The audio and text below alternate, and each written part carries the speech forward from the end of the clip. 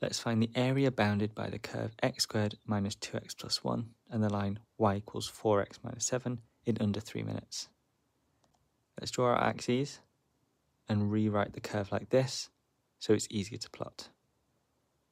There's one root and it's going to be at 1. And it's a positive quadratic, so it's going to come down like a smiley face. The last term of the quadratic is 1, so we know it's going to pass through here.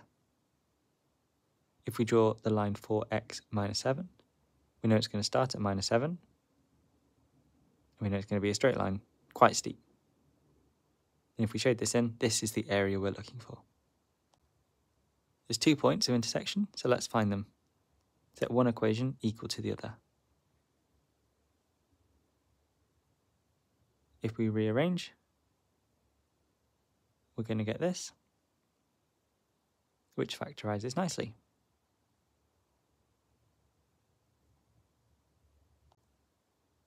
We get x equals 4 and x equals 2.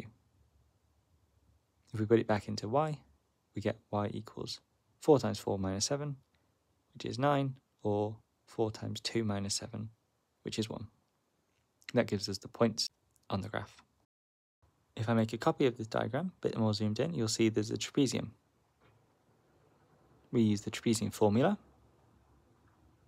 and think about A and B, which are the two parallel sides. So one has a height of 1, one has a height of 9.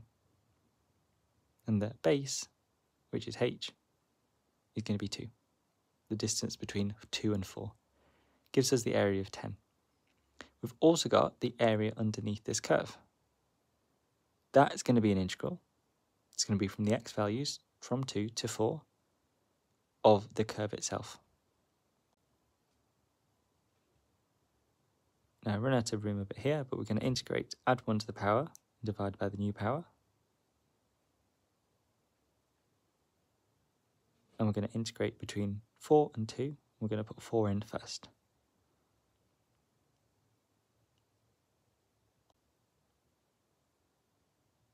Once we put 4 in, we're going to subtract the same thing, but with 2 in.